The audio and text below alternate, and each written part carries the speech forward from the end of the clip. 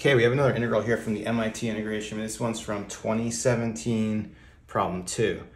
We have the integral from 1 to infinity of natural log x over x squared dx.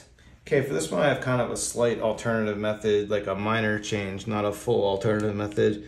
To get started with what I want to notice, the derivative of natural log x is going to be 1 over x. So if I take this x squared and look at it as like 1 over x times 1 over x, this way we can group one of these with the dx in order to set up a u substitution, and then we just need a value for the other one.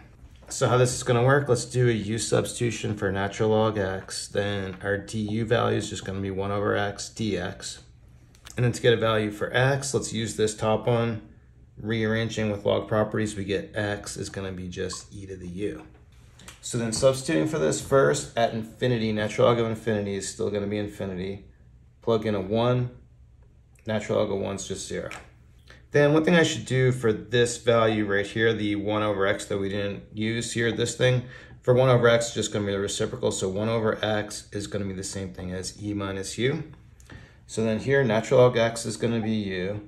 This 1 over x here is going to be e minus u. And then all this over here is just our du.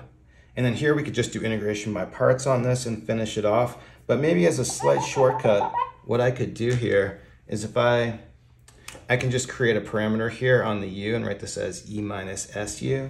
And then the thing you might notice is this is exactly set up for a Laplace transform. This thing right here is going to be the Laplace transform of just u as our function's this, and then everything else is just because like our function, it is just going to be this u value right here.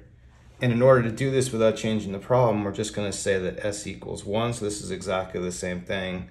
So doing it this way, this is going to be exactly the same as the thing we want to find. I'll provide a link in the description if you want some more information on the Laplace transform, but for this, we just have a formula.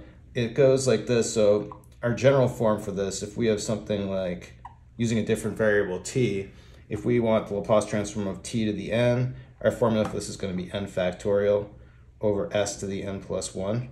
So here in our u, the coefficient's just a 1. So like our n factorial, 1 factorial is just 1. And then for this, we're going to have s to the 1 plus 1, or 2. And so what we've done is we've kind of set this up as a function in terms of s. And so this right here is going to be our function in terms of s. But we know what our s value is, so all we need to do to finish this off is just find the value for f of 1. Plugging in here, this is going to be just 1 over 1 squared, and that's going to be just 1. So there you go, just kind of a slight variation using the Laplace transforms instead of integration by parts on this one. Thanks everyone for watching. Have a good day.